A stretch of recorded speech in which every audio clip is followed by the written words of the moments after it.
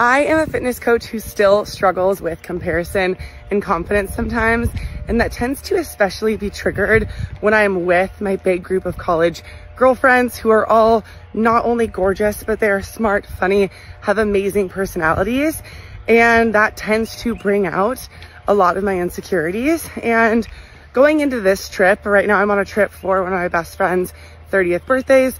I wanted to make sure that I showed up as my best self and that I didn't resort to any negative or self-sabotaging behaviors. So think like racing negative thoughts, comparing myself or my body to that of my best friends. Crazy, I know, but it happens. Or binging on food or drinks or other things that aren't necessarily necessary or speaking to me completely. And I'm going to show you all of the things that I'm doing this morning to feel grounded, calm, to regulate my nervous system so that I can show up as my best, most confident self today and throughout the rest of the weekend. Number one, as you might have already figured this out, is to go on a little walkie.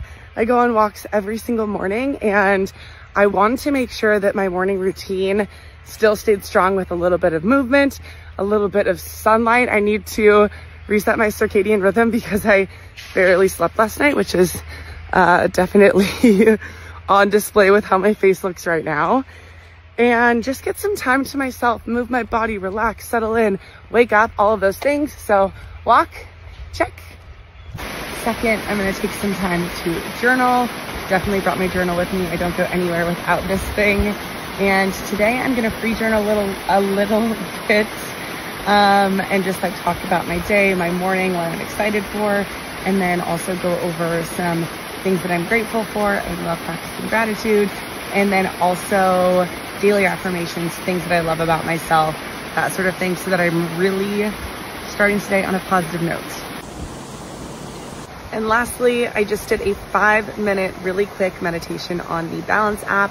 Today I chose one I hadn't done before. It was a positivity meditation that I really liked, and it just, again, really solidified this positive mindset that I'm taking with me through the rest of my day.